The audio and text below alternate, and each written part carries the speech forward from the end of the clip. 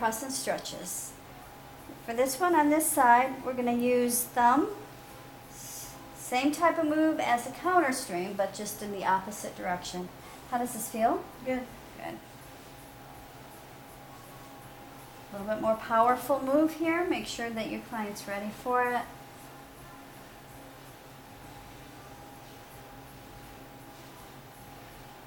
Okay. At this time, you could choose to do a PNF stretch. Would you like to resist against the pillow 30%?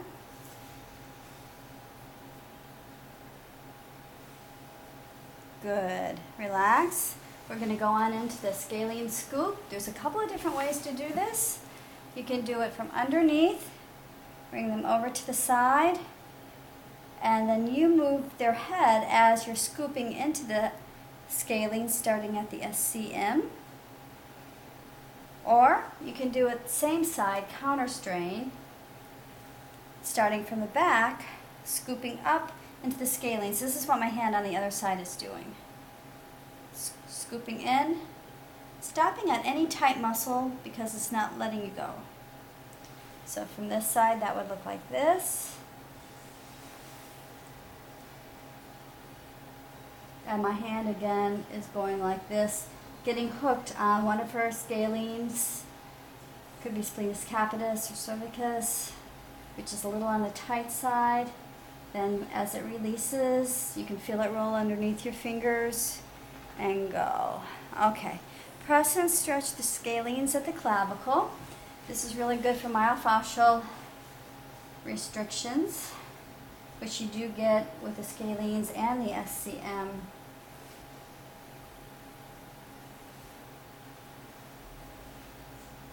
Repeat the other side. And typically you do find one side more restricted than the other. Sometimes it's the side that they hold with the phone or purse or whatever that stays restricted. Okay, Carl's neck routine. For this, Penny, I have to ask a favor of you. I need for you to scoot down to the end of the table so that your head is actually off the table. Okay. Okay, I am supporting your head. Okay. Perfect, perfect. Now, this neck routine comes from Carl, who used to teach for us. It was a physical therapist. Some people love this work, and it really worked well for them. Other people were a little nervous with it, so that's why this is optional. My fingers are pressing right in gently to the spinous processes as the head comes back. How does that feel to you? Good. You're not getting dizzy or anything, are you? Okay. This is a good move for anyone that's had whiplash. Now this stretch is a little bit different. We're taking chin to the side of the shoulder that you're stretching down, so you feel it in a different area of your neck. Okay. Repeat on the other side. Bring chin towards that side. Do that a little bit further. Does that feel okay? Good.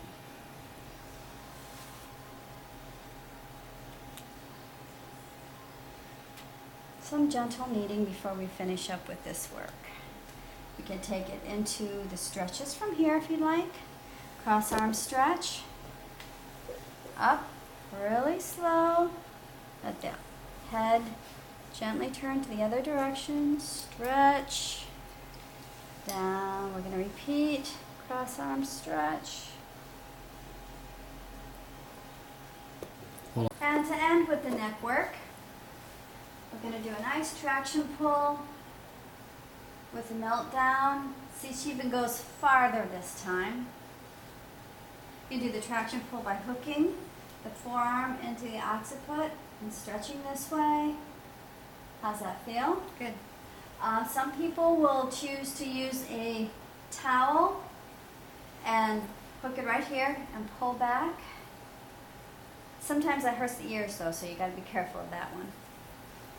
You could even use a pillow a little bit. If this hurts your ears, let me know. You feel the traction? Yep. Okay, no pressure here, just a kind of like a little anchor pillow. What you're looking for with this, if you could see, her toes are moving up towards her head with this traction pull. Okay. Next, we're going to go on down to the shoulder. Now the shoulder routine is wonderful for anyone that has frozen shoulder, which means that they cannot do a movement like brushing their hair. That movement hurts. Or if you say, take your client back this way and they had limited range of motion and their shoulder stopped about here. These moves are going to be wonderful for that. So after effleurage, the typical knuckle effleurage, working in coracobrachialis.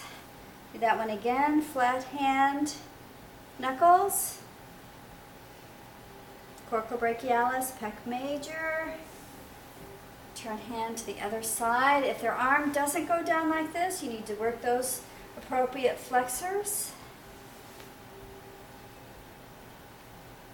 Biceps, and on up.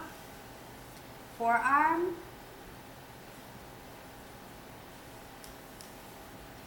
And fist twist from here. Forearm work. Brachioradialis is sometimes tight on people, so you can spend a little bit more time there. Typically, you may want to stop here and do a trigger point. And on up. Okay, we're going to rock the arm, get it loose. We're going to do a counter strain to the scapula, the subscapularis. You're going to put a fist right into the scapula to push it in. Bring the arm over. How does that feel, Penny? Good.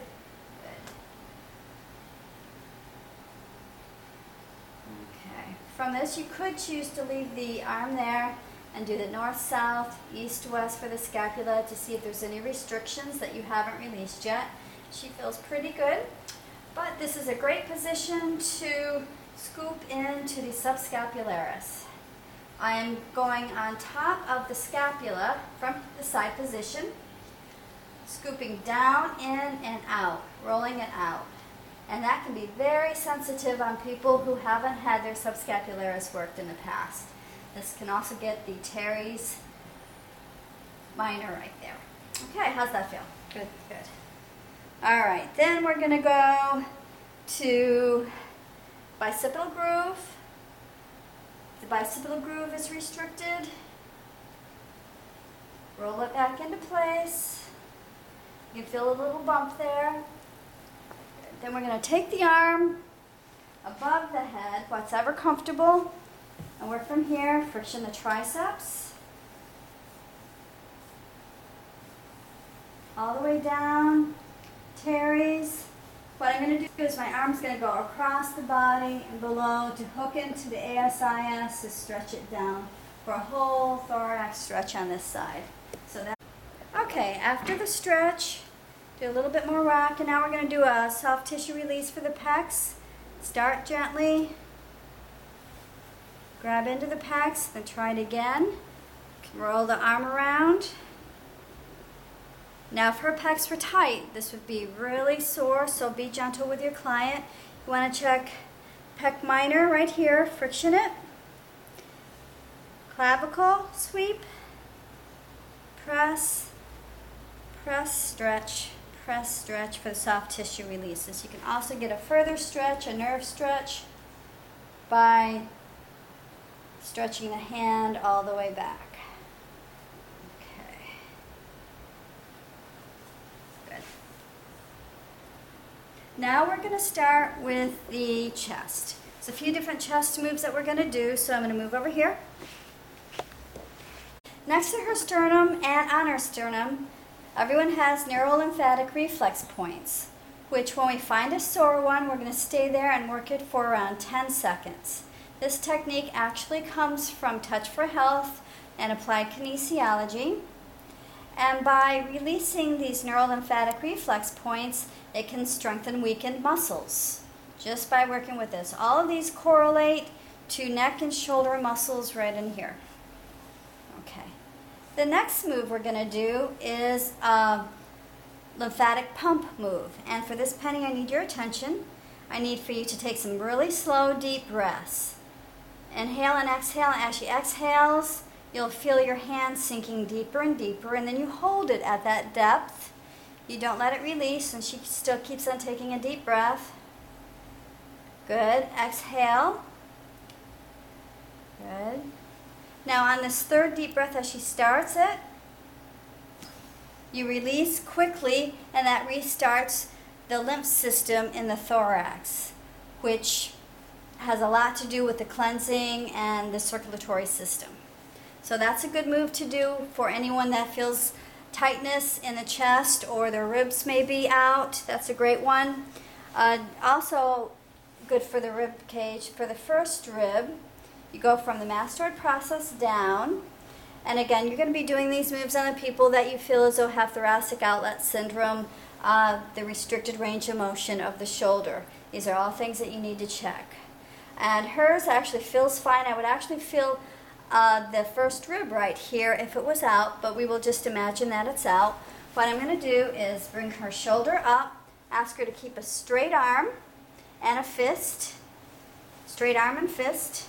Okay, straight arm and fist. Wake up. Straight arm and fist. You keep moving, okay. I keep waking up you. Down towards your feet. All the way down. Keep on pushing. All the way down and push. Okay, we're going to do that one more time, and I'm going to bring your shoulder up. My finger's going to stay on that first rib. Straight arm, fist. Push me down away from you towards your feet. Good. And that works with the first rib. And a lot of times you'll actually feel it releasing. This move is a little bit different. This is for the second and third ribs. We're going to put the thumbs in the axillary area. You're going to do a similar move in which you're going to lift the shoulder towards the ear. And now, Penny, push me away from you and down. Away and down. And we're going to repeat that. Away and down. And that works for the second and third ribs. So by the time you've done all that, they should have full range of motion of their arm. If they don't forget to do the P and Fs, the resistance stretches for that, and that should help a great deal. So we work the subscapularis, teres, pec major, pec minor, subclavius, clavicle, scalenes, bicipital groove, deltoids, all the muscles involved with frozen shoulder. So that arm would be done after that. Okay. I'm going to first start with a counter strain for the femur. I'm going to get to a position that feels very soft and relaxing. That's pushing the femur into the joint capsule. As I start to spread some oil. Okay, leave it in that position. We're going to move on with the deep tissue moves. Forearm sweep across the top of the patella. Helps to release the quadricep hold on the patella. Forearm work, and notice my body weight. Whole body weight's in there so that we've got some good pressure. Those quadriceps can really take some good deep pressure, not unless there's a lot of domes. Okay. You can do both arm sweep. Tibialis anterior, quads, peroneus, iliotibial band. Okay. From here, we're going to do a move that you're familiar with, where we sit on the foot and work the gastrocs.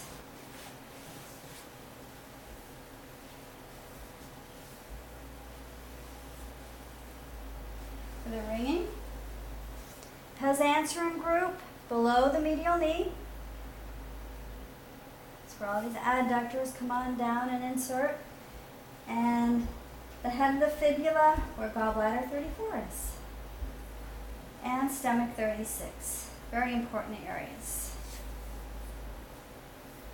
Flange, around the kneecap, and on down adductors, and IT band. There's a lot of rocking going on for that. Okay, after you feel as though you've worked that well, we're going to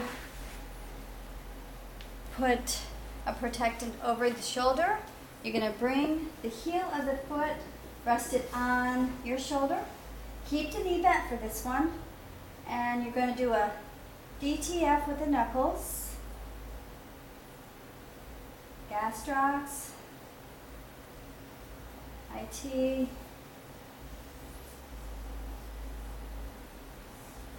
Adductors. hamstrings. Now some of this should look familiar to sports massage. Some of these moves are used during the sports massage, conditioning and training. Now switch from knuckles to forearm. Forearm all the way down, ischial tuberosity, and further. Repeat, elbow, deep within. Okay. You can do a beating, then now bring it down for hamstring stretch. Okay, and then take the knuckles, down gastrocs, hamstrings. Okay, and you do not have to do things in this particular order, but from here I'm going to go ahead and take her leg over to the side to work the lateral rotators and glutes. With deep tissue, you're going to change a little bit and use the elbow. I'm working down the tensor fasciae latae, glute medius, glute maximus, minimus, piriformis, gemellus, and all those other little lateral rotators. How's that feel? Good. Good? Okay, can you repeat that? A little bit further down. Each time I'm working my way down to closer to the sacrum. Now if they can't take the elbow, fist or phalange, all the way down to the sacrum. But work all of those muscles. Respindling, push-pulls for the iliotibial band. Okay, next I'm going to move the foot into position for a groin stretch. And with the groin stretch, I'm going to bring that heel very close to her hip. And then, here, I'm going to move this pillow down so that we are resting here and stretching all the way back and rocking. Now, many people won't go this far back the first time. It is something that you have to work with. But stretch as far back as you can and rock. This is a groin stretch. And then you're going to counter strain the groin from a stretch to a counter strain. So bring the foot up and down in and press the knee down into the groin. Of course, you wouldn't put pressure on the knee if they had knee issues. Bring it on down to the side. Adductors, we can reset the spindles if the adductors are tight. Again, doing push-pulls. Forearm effleurage, arm saws, jostle, rock,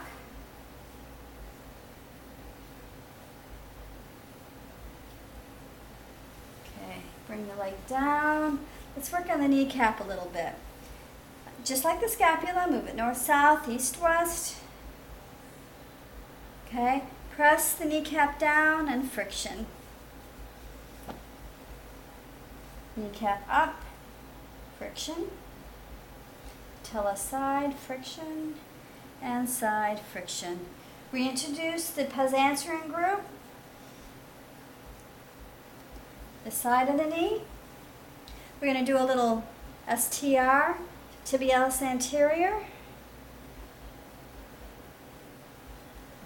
Peroneus, and go into a stretch for the iliotibial band. You don't have to move here, fine.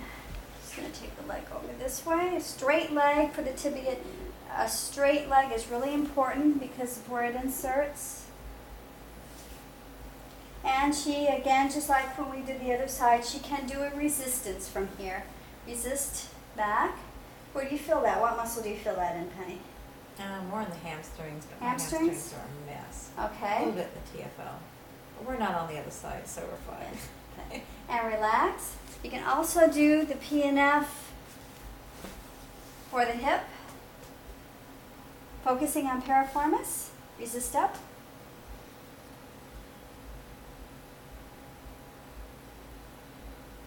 Okay, and relax. Bring it back over to the side, taking the draping with you. Okay, I'm going to check the leg length, and it is perfect.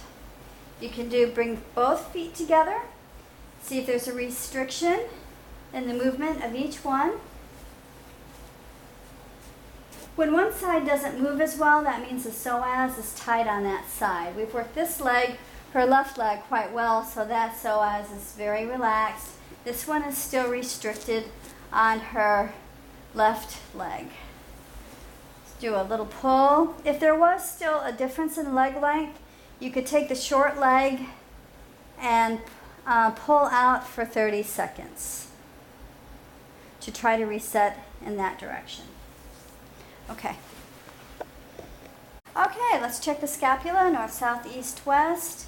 Get a good movement flowing. Make sure it's moving very well, which it is because we've already done some work. I'm going to go ahead and start with the upper quadrant. Doing an effleurage, spread the oil on up. Are you okay with getting a little oil in your hair, Penny? No, I'm fine with that. Okay, good. Then take this sweep behind the ear all the way up into the scalp with a little hair pull. Okay, now we're going to do the same thing with the knuckles, flat knuckles, triceps, the top of the shoulder, traps, levator, scalenes, hook into the occiput, and up the ear and into the hair, and a little tug if they like it. Arm saws, neck, knuckles, elbows. You can use just about anything in this position. Okay, while I'm doing this, keep in mind that I also have the traction pull on the shoulder to pull it down. From the neck, we are going to bring the arm back, and we are going to work the pecs. We're going to focus on the clavicle. We've done quite a bit of that. Scalenes, put one finger above and below the clavicle. Start at the sternum and work the subclavius on over, pec major. Check out pec minor, see if that's tight, and if it is, we will do a stretch for that, which is coming up. Okay, we're gonna, if they are comfortable, if you are comfortable with this, you can rest their arm on your waist. Is that okay with you? Mm-hmm. Okay, that gives you a little bit more traction here. This is a latissimus dorsi release. This actually releases the lats from this position because of the insertion point on the iliac. And while you're doing this, get a little rock going, and we're going to friction pec minor. We're going to friction coracobrachialis, bicipital groove, which is the origin point and insertion of many muscles, very important to do. Okay. Deltoids. Okay, how's that stretch to you? Does that feel good? Oh, I like it. Okay, let's see if we can get her further down towards the table. The goal of this one is to see if you can actually get the shoulder to the table with the hip up for a really good thoracic stretch, which that's not too bad. Okay, from here we're going to work infraspinatus. Hook onto subscapularis and get into the rhomboids for press and counter strain. This is a yummy one. Yeah, feels good. Okay.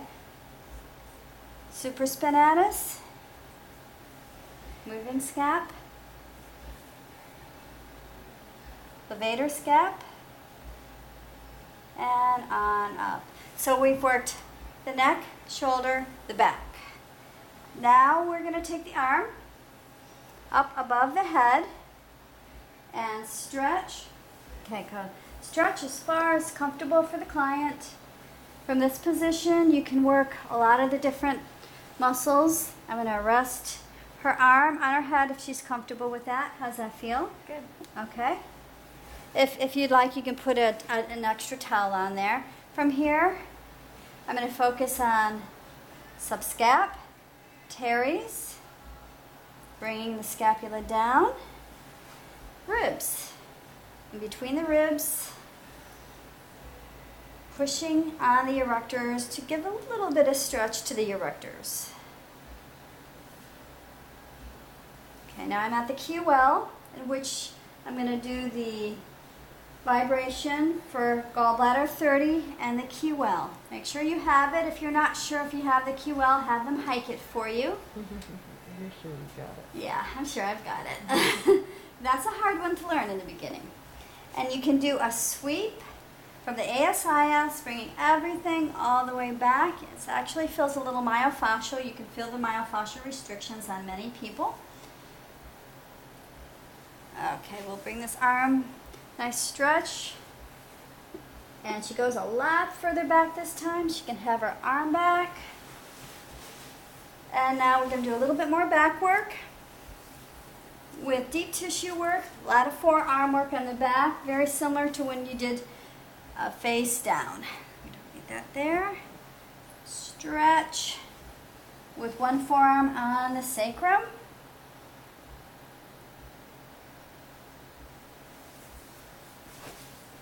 Forearm down. Push pulls, particularly on her lower back because that's the area that she feels the tightest.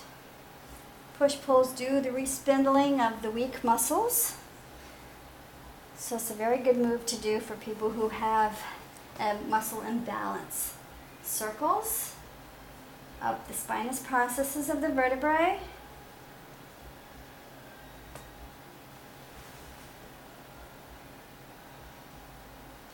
Serpentine, feeling in between